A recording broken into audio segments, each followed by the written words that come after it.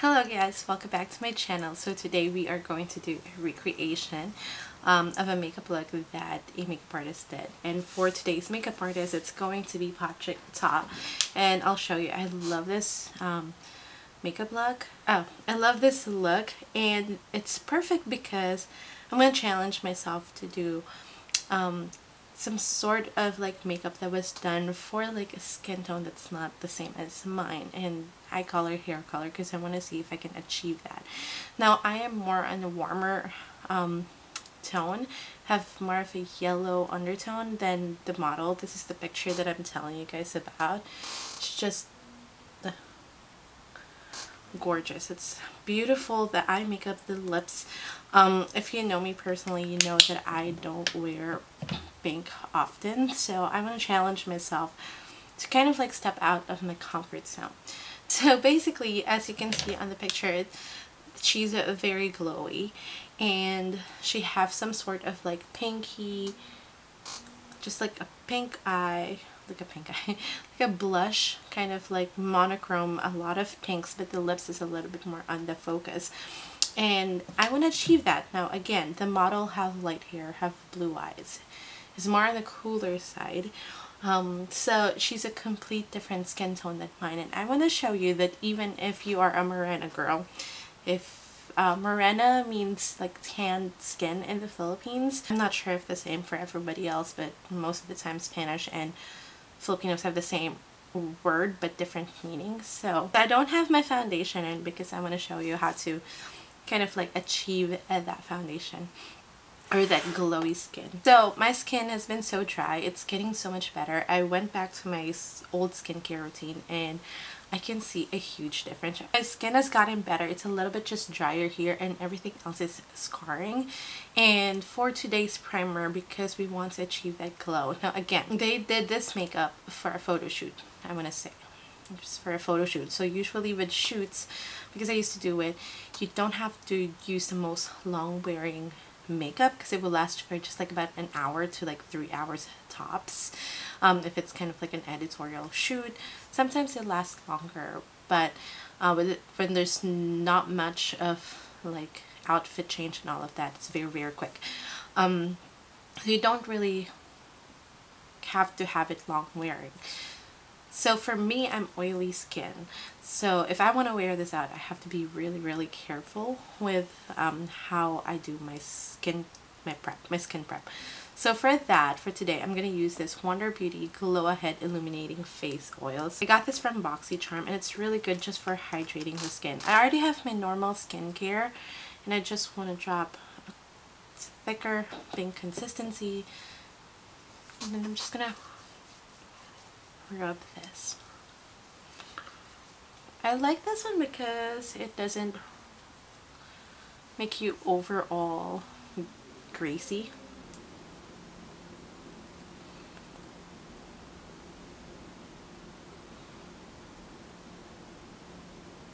Okay, so for my foundation, I use the MAC Studio Fix foundation only because I already know how well this works on the skin, and I'm kind of just sharing out the coverage.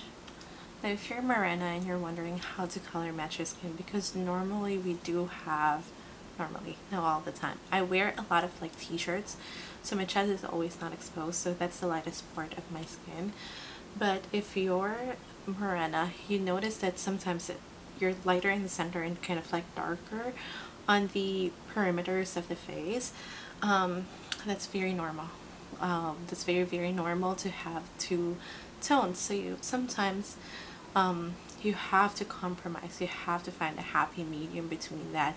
And for me personally, that's by putting bronzer to kind of like blend it with the rest of my body. Now I do match the chest area. That's why I always go for a lighter foundation, because I noticed that when I match it on my neck, I look like I have a dark head, and then if there's anything exposed here, it tends to look like I have a very dark foundation. So again, the MAC Studio Fix foundation is more of a matte coverage, and I'm going to show you how to bring that glow back. But because we use a very hydrating or illuminating primer, it's making it less kind of like less matte and dry on the skin, and I use a sponge to kind of like sheer it out.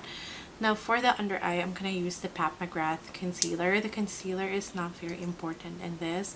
I just want to try this more because, well, I have it, and yeah. I'm going to use this sponge. It's not dirty, it's just stained. This is by Luxie, I believe.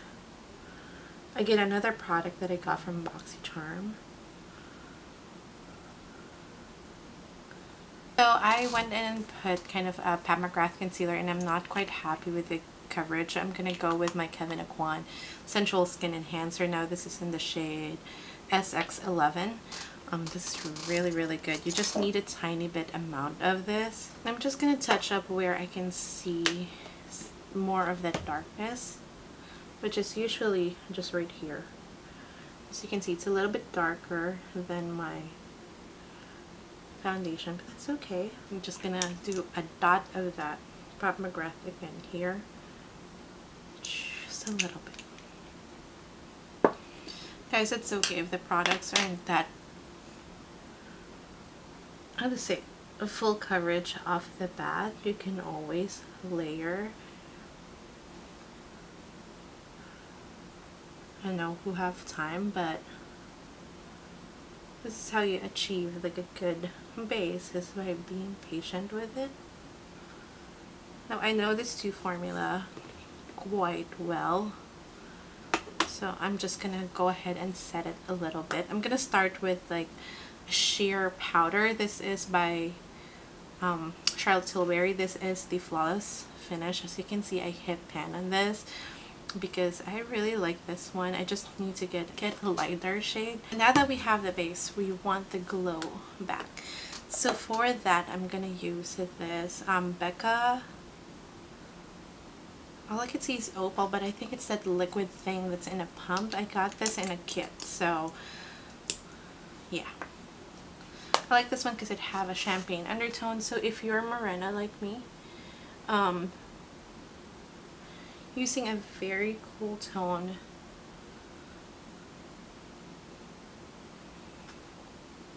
highlighter will make you look really ashy, so again, be careful with that.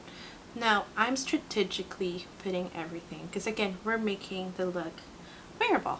We're not going to use it for just a photo shoot. We're going to wear it throughout the day, so you want it to last all day. Now I didn't set the rest of my face. It's just that MAC foundation dries down to a powder finish, so I usually, and I'm very, very oily, I have to set it with a powder, but right now I don't, and I really like how it's looking. Now highlighting does show imperfection really, really well. For me, I'm gonna be honest, I don't mind. I don't mind if my pores are like showing. I don't mind if my pores are showing. I feel like we grew up in a time where, you know, way back, Photoshop and airbrushing was a big thing. But now it's great. All these younger people are really into showing your skin texture. It's very uncomfortable because we grew up with the thought of having a perfect skin. It's really the goal is, but realistically, you would see texture, you would see pores. As you mature, if it's genetic, there's going to be pores. Acne can be hormonal. I have hormonal acne. Skincare might work, like right now it's working, but sometimes it would just like stop without any reason at all. Just would stop working. Okay, so the picture that I've shown you doesn't have a lot of like contouring to it, but we want to kind of like define our cheekbones a little bit because not everybody is a sculpted model. So I'm going to use this Fenty matchstick. This is in the shade Mocha. I have been using this a lot, and I actually really love this bronzer. I should do my brow first because it's driving me crazy, but I'm just gonna put that right here, and because I haven't set my powder in, I can go with cream products. But we're gonna head to brows. Now for the brows, the model have like a lighter brow than her hair color, so it's not as dark in the focus, because the focus is on the lips. So I want to mimic that.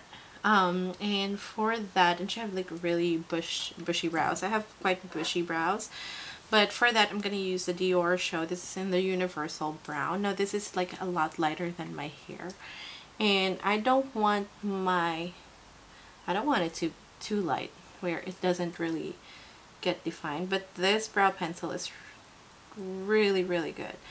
Now if you prefer Anastasia, the shade that's comparable to this one is medium brown, because it have kind of like that universal color.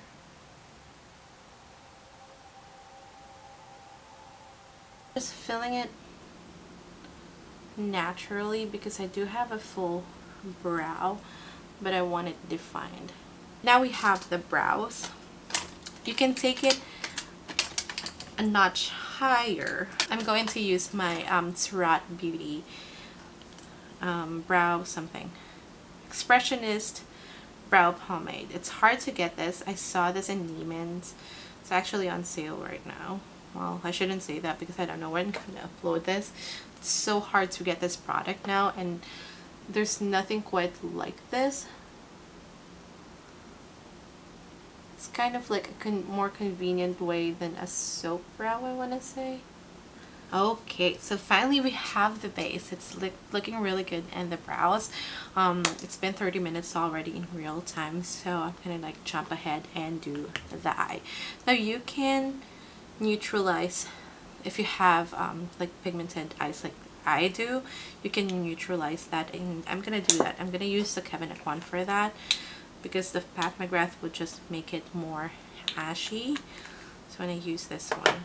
Okay, so now that I kind of like condition my, it's not perfect, but it's my lids, I'm going to use this eyeshadow palette. This is by Zoeva. This is the Aristo palette. I got this from BoxyCharm again, but because it have that kind of like warm pinks.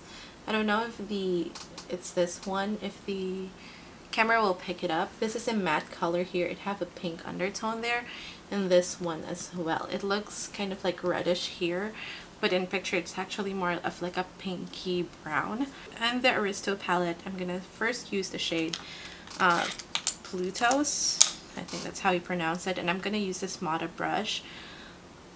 I've been loving this brushes. Again, I got it from BoxyCharm. Annoying, but the thing with having a warmer undertone is you have to find warm pinks. Like this is a warm pink. If I were to use like a cool tone pink, let's say Huda Beauty Nude, I didn't buy that because it is a very cool undertone. It's gonna turn gray on me than pink. So I'm just gonna put that all over the lid. Now for the blush, I have been looking for like a pink blush. The reason why I'm jumping to blush because I'm gonna use it on the eye as well. Oops. First palette that I got is this Lancome palette. Now this is a limited edition from the holidays, if I'm not mistaken, or a purchase with a purchase. And the shade here, the sheer Amorous, is really good for like kind of like a warm pink. Now there's also Dior Rosy Glow, which looks like this, but it actually reacts to your skin.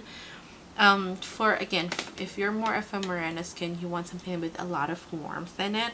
So for that, because I want to keep it kind of like neutral on the eye, I'm gonna use the sheer Amorous from Lancome, and it looks like that. I'm just gonna dab the same brush, and then I'm just gonna put it right here, kind of like a kiss right there, just on the top crease, because I want it to just kiss it. I don't want it like a full color. So we're gonna use the shade In the Ground, which is this pinky brown undertone, and I'm just gonna use a smaller brush. I'm gonna use this Morphe M506. I love this brush. And I'm just gonna use just a little bit of that right here. and I'm just doing like a very sheer application, not a lot, but because of my eye shape I need that. I need the depth. Again, pulling it up. Then with a flat brush I'm just gonna use Lotus again, the first shade, and just put that all over the crease. Oh, all over the lid. I kind of want to deepen the lash line a little bit more, and I'm gonna use this Dior number 24 brush. This is amazing for kind of like that liner look. I'm gonna mix Lotus in this shade, oh sorry, in the shade In the Ground in Naturalistic corner. I'm just gonna push that on my, mix it on the back of my hand. Okay, so we're gonna leave the eyes and we're gonna jump on the bronzer. Now for my bronzer, again, the picture there doesn't have a lot of like contour or bronzer, so I'm just gonna go a little bit lighter on the bronzer. Now this is the Dior bronzer in the shade 04. I love using this for multiple skin. I use this for me, like my Morena skin, if I want like a light contour. I just like swirl everything together, and I use this for fairer skin. Now that I have all of that like bronzer, I'm not happy on how the pink looks, so I'm just gonna go with a coral blush like this, and I'm just gonna go back just a little bit to make it a little bit more pink. Again, kissing that top.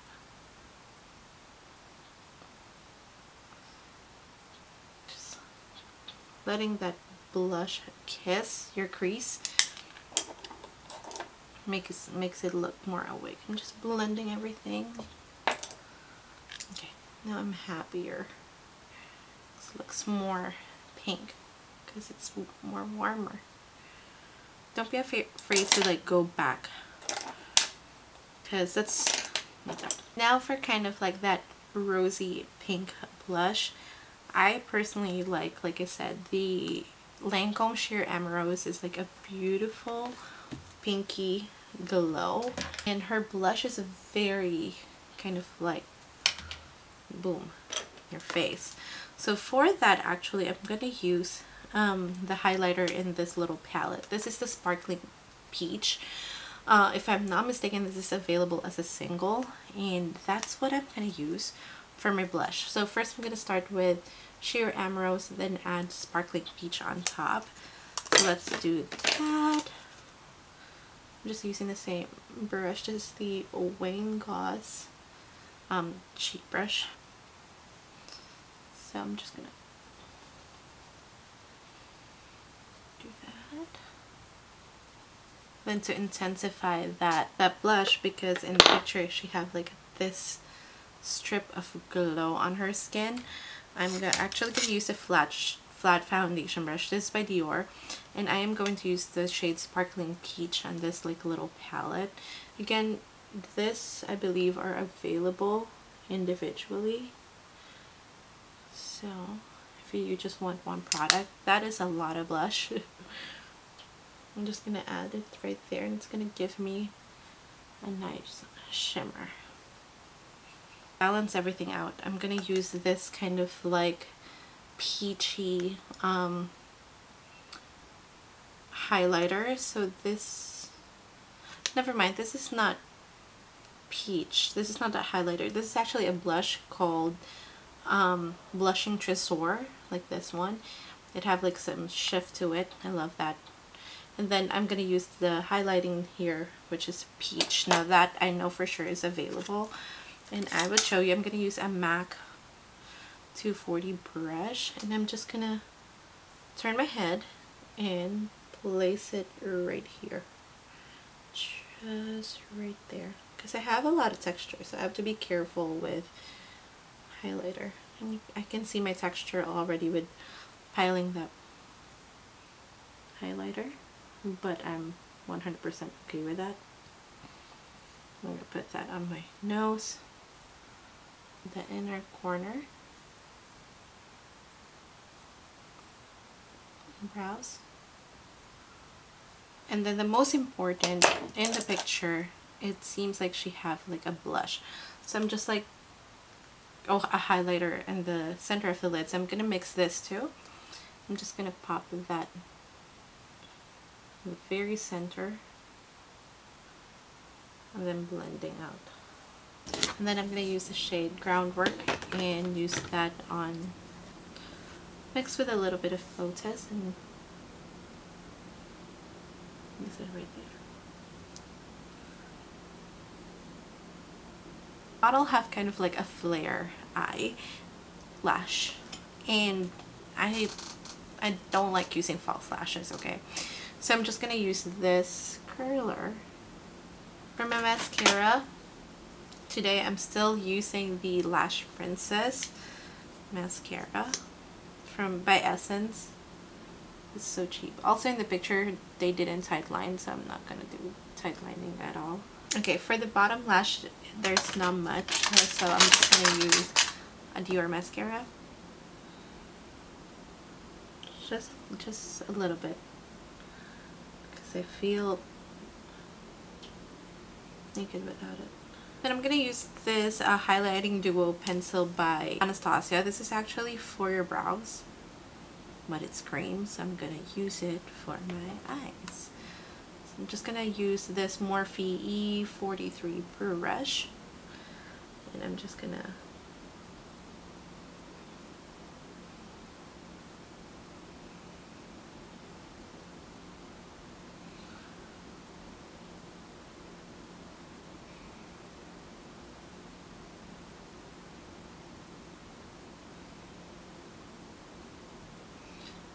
bring that to my brow bone as well, because of this product, if you haven't tried any of the Anastasia highlighting products, it's so good. Okay, so now we're done with the eye. I'm so excited because my back hurts.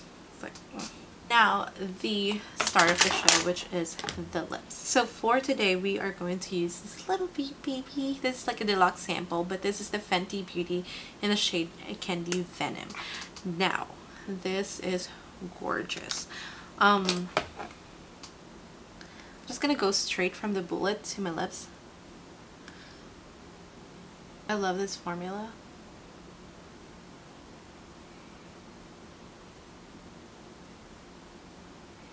So yeah, I think we're done. We've recreated the Patrick Ta blushy girl. I don't know what to call her, but we recreated it. We recreated the Patrick Ta monochromatic pink look for Morena girls. So here's the final look.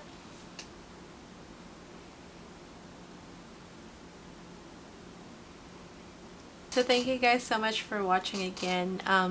This will be available on IG if you guys don't want to watch the whole thing, but if you got through, thank you so much for watching the whole video. Again, beauty had a standard and we're just gonna break that, okay? The standard for beauty is being you. Let's just do that now. And I appreciate you guys so much for watching my videos. I'll see you on the next one. And I have to redo the lip part because I completely forgot to pause for Instagram. So have a great week. Bye.